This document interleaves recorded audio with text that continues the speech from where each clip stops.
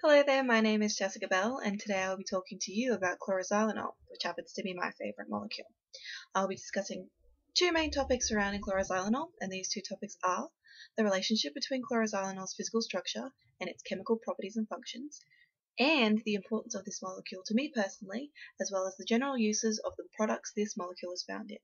But I only have 3 minutes to do it, so let's get started. First off, I will be talking about the structure of a chloroxylenol molecule and how its structure relates to and influences its functionality.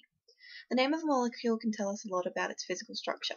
In the case of chloroxylenol, its structure can be determined from its non-systematic name of para-chlorometaxylenol, or PCMX for short. The prefixes para and meta are the important parts of this non-systematic name.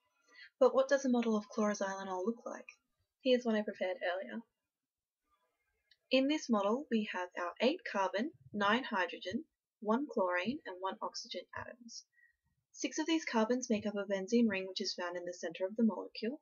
The prefix para in PCMX indicates the location of the chlorine atom bonding to the 4th carbon atom on the benzene ring, while the prefix meta indicates the location of the 2 methyl groups, one on the 3rd and one on the 5th carbon atoms of the benzene ring.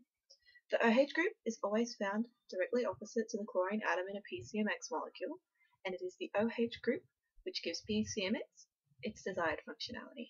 PCMX is an active ingredient in antimicrobial soaps and antiseptics, but we'll talk more about that later. The OH group of the PCMX molecule allows it to be classed as a halophenol, making it a phenol-based antibacterial agent. Because it is a phenol-based molecule, it is understood to work through its OH group.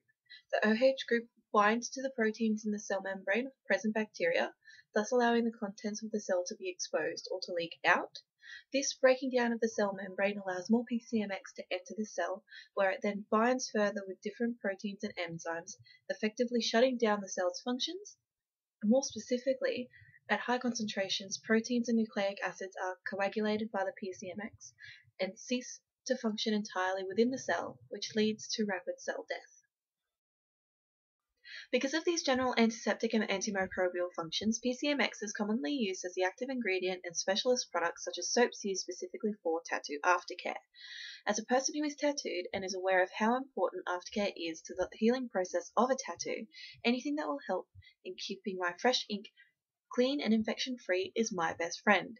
Tattoo Goo Deep Cleansing Soap is one of many antibacterial soaps and lotions which uses PCMX as their main active ingredient.